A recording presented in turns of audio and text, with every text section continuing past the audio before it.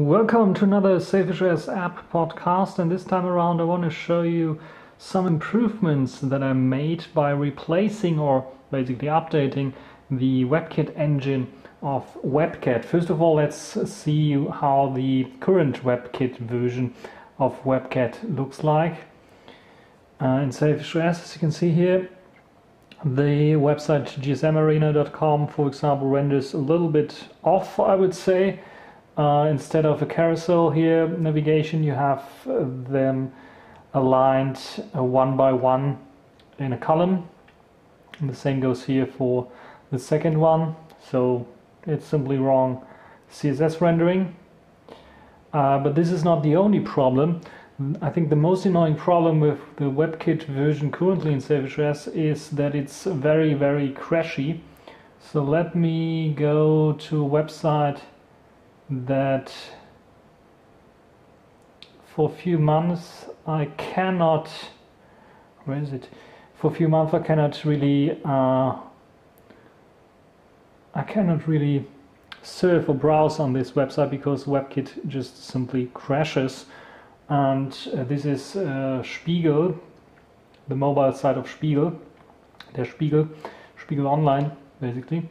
And if you, the normal website renders fine, but if you click on an article, what you will get is basically WebKit crashing. And then it starts again reloading after the crash and crashed again until the whole browser is basically unusable and crashes, as you can see here. So what I will do right now, if I just turn the camera around a little bit and let me just change this a little bit. What I will do now is just install the new packages, the new WebKit version. I just connected to the phone via SSH, and then I already dropped those packages in here. As you can see here, these are the packages that you need to install. And what you can do now is it's basically qtwebkit 5.212, so a completely new version of WebKit based on a newer web core and JavaScript core engine. So what you can do here now is just type in package con install local, and then I install all of these RPMs and basically say yes, install, and then I have my new WebKit version installed, qtwebkit version installed, with all the nice goodness and features. In this case, it's also a version that has HTML audio and video support built into the WebKit engine. And what we'll do now is just go back to the smartphone.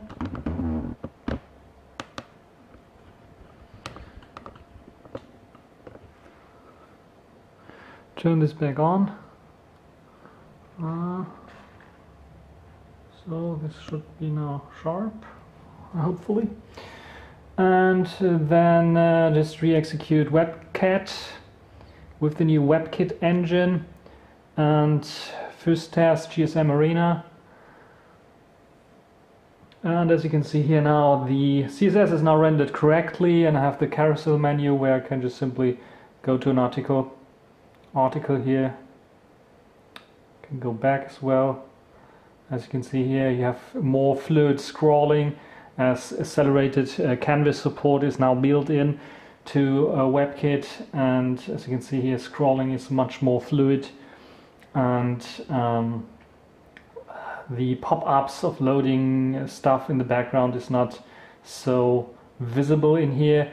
And of course, the most noticeable difference, if I go to my Spiegel website again and I click on the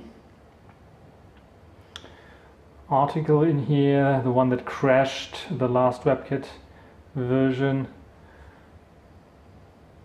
as you can see here, it will just simply load this and will not crash anymore which is a pretty nice thing, and I can just read the article without my browser crashing on me. The cool thing is we have HTML5 support as well in here. At least it's an experimental version still, because there are some problems and some difficulties still, just like, for example, the performance is not very good. Let me try play this back here. And there's no full screen support, so if I click on this full screen, oh, there is full screen support, apparently. We go to landscape mode, so there's full screen support at least, but not in this player, but not in all players. So some players have full screen support, other players don't have full screen support, which is unfortunate. In this case it's, I think, an ad, just doesn't matter, and it goes to mute every time, which is also a problem. But as you can see here, in general it works. In this case you don't see it because it's documentation like video, but it is a little bit slow, so 10-15 FPS only, which is a little bit slow, but still better than not having anything at all. So this is basically the HTML5 support. Of course, if you go to other websites, just like, for example, a website with podcasts, you will get, of course, also an integrated player in here, HTML5 audio player. And in this case, I think I managed to fix the audio so it will not mute stuff, which is unfortunate. Otherwise, you have also the media bar anyway that you can use even with HTML5 audio support or video support disabled in the WebKit browser itself. In the WebKit rendering engine itself, the Webcat browser has its own support for this kind of, its own support, reading the tags, the audio and video tags, and try to read the source and then allow you to play this back. But as you can see here, I have my podcast here. I can click on this and it will start the playback. You might hear in the background audio is working fine. Pretty nice. I can skip somewhere.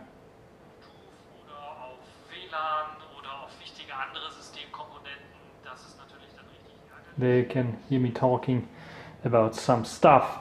So this is basically the WebKit 5.212 version, which is, I think, a lot better than the old qtwebkit 5.6 version that SailfishOS usually ships with.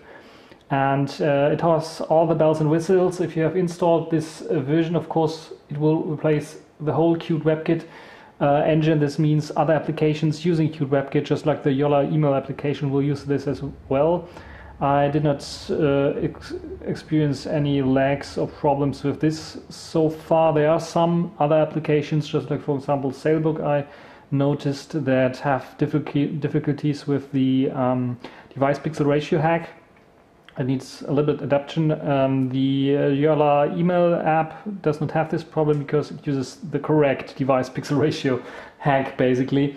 And yeah, this is my little demonstration for how to install and how this new qtwebkit version might improve the user experience with third-party applications, third-party browsers, just like, for example, Webcat. Hope you enjoyed this little demonstration, and thanks for watching.